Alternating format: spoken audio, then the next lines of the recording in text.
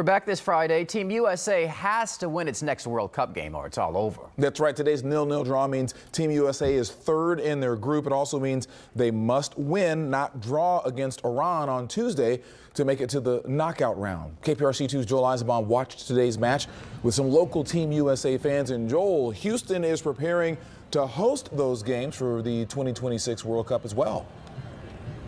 That's right. That's the next World Cup in 2026. They're every 4 years. Pretty plum assignment, though, right? Boss is like, hey, Joel, on the clock, getting paid. I want you to go down to this bar and watch soccer. I'm like, yeah, I can do that. Can I put beers on the corporate card? And that was the end of that conversation.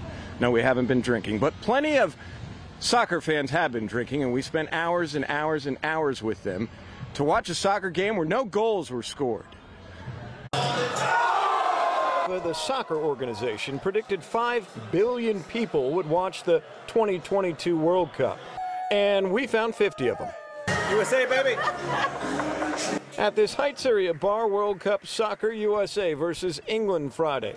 We saw England fans, but they never came in. So, to the USA fans we go.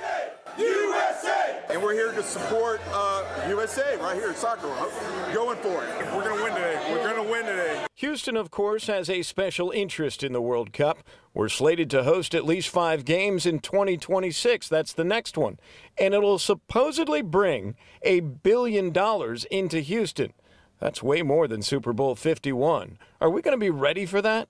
No other candidate city has hosted more major sporting events than we have since 2004. The USA played to a draw Friday, a tie that presents a must-win situation on Tuesday against Iran.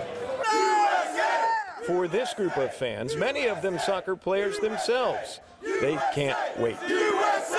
Seeing how people are truly so passionate about the sport, the energy in the stadium, you can't help but be a fan.